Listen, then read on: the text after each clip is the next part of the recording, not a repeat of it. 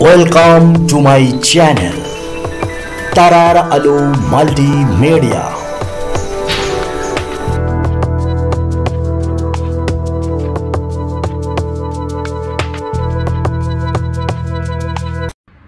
Hello everyone, আমি রিচি সুলাইমান।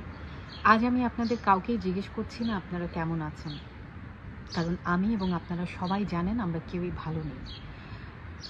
শুধু USA না, বাংলাদেশ না, পুরো পৃথিবীর মানুষ এই মুহূর্তে একটা সংকটময় সময় কাটাচ্ছে, একটা আতঙ্কের দিন রাত কাটাচ্ছে, যে আতঙ্কের নাম হলো করোনা ভাইরাস, কোভিড-19।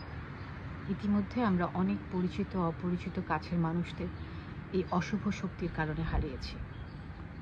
আমি ছোট করে দু একটা কথা বলতে চাই, সেটা হলো মানুষ একবেলা খেয়েও কিন্তু বাঁচে, কিন্তু এই কোভিড-19 বা করোনা ভাইরাস যার হয়েছে বা হচ্ছে তার বেঁচে থাকাটা ভীষণ মুশকিল এবং কঠিন হয়ে যাচ্ছে। তাই প্লিজ দয়া করে আপনারা বাড়িতে থাকুন। খুব খুব খুব প্রয়োজন না হলে বাড়ি থেকে বের হবেন না। পরিবারের মানুষদের সঙ্গে সময় কাটান। কে জানে, হয়তো সামনে এরকম একটা সময় আসতে পারে যে পরিবারের মানুষদের সঙ্গে সময় কাটানোর মতো সময় বা সুযোগ কোনোটাই হয়তো আমরা পাবো না। তাই দয়া করে বলছি, প্লিজ বাড়িতে থাকুন। আর আমি পার্সোনালি খুব পজিটিভ একজন মানুষ, যে কোনো নেগেটিভ কিছু থেকে, নেগেটিভ সিচুয়েশন থেকে পজিটিভ লেসন খুঁজে বের করার চেষ্টা করি। আমার কাছে মনে হয়েছে এই কোভিড-19 হবার আগে মানুষের প্রতি মানুষের ভালোবাসা, মায়া, মমতা, শ্রদ্ধা, সহনশীলতা সব কিছু কমে গিয়েছিল বা কমে যাচ্ছিল।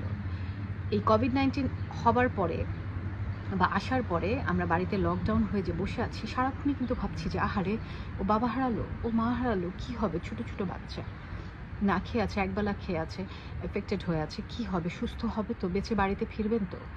তো এই যে একে অন্যের প্রতি যে ভালোবাসা, মায়া, মমতা, এই শ্রদ্ধা বাড়ছে, সহনশীলতা বাড়ছে। আমি মহান আল্লাহ তাআলার কাছে এটাই প্রার্থনা করি যে এই মায়া মমতা দিয়ে যেন আমরা কোভিড-19-এর মতো একটা অশুভ শক্তিকে হারাতে পারি এবং পৃথিবীটাকে আনন্দময় করে তুলতে পারি, পৃথিবীটাকে জয় করতে পারি।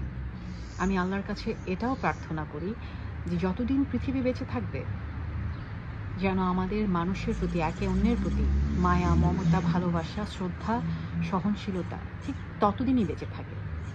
আপনারা সবাই অনেক অনেক অনেক ভালো থাকবেন।